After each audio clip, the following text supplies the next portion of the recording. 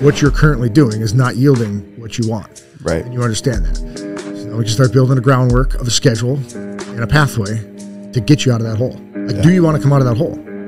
That's a great question, right? I mean, seriously, do you want to change? Yeah, because you have to want to. What does that change look like? Yeah.